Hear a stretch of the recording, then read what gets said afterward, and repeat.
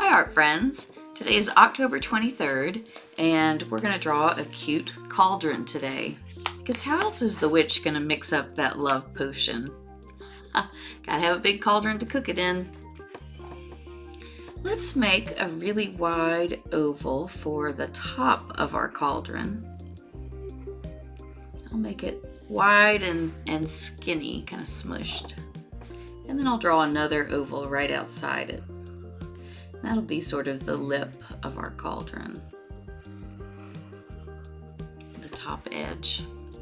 And now our cauldron itself is most of a circle under here. So let's draw a circle that starts and stops, more like an oval, that starts and stops there at the bottom of our oval.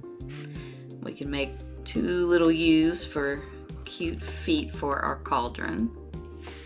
And I bet we can see the liquid inside there, whatever that might be.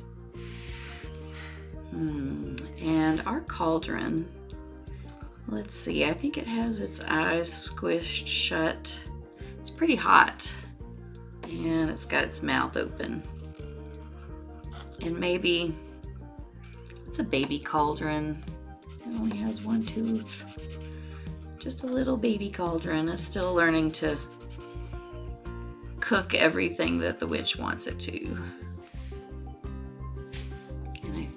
And this whatever's cooking in the cauldron here is definitely letting off some bubbles. Maybe this cauldron is cooking up a fresh batch of witch's bubble bath. Way to go, cauldron. Thanks for stopping by, friends, for our drawing on October 23rd.